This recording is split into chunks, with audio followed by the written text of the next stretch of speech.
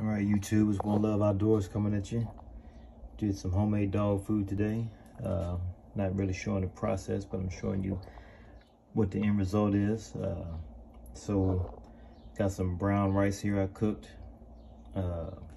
Always cook the protein first, and I use the broth from the protein. I always boil it. Whatever I use is turkey, beef, venison, whatever. I always boil it, and I use the broth from that to cook the rice in. So that's we did ground beef today, and there's some venison in there, and I had some turkey that I got in there also. So that's what the protein to be. Brown rice will be the first thing we'll put in the bag.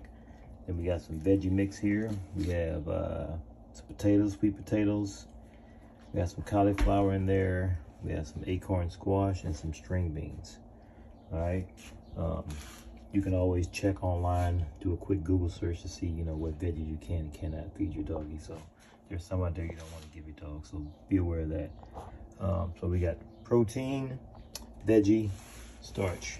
All right, so first thing I do is I put my rice in the bag. Put about a half cup of rice in there. Then I'll go to my veggies. Put about 3/4 cup of veggie in there. Then we go to the protein. We put 3/4 cup of protein in there.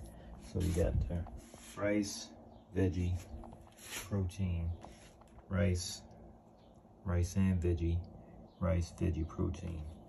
Then we bag them all up, put them in the bowl for the doggies. We got some nice puppies sitting here waiting to eat.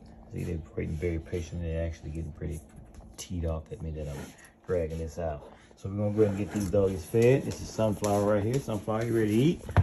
Sunflower's ready to eat. We're gonna jump on in there. We got Orchid right here. Orchid's gonna get on in hers. And they are loving life right now. Yeah, look at that. See, got them going. So that's what we got, some homemade dog food today.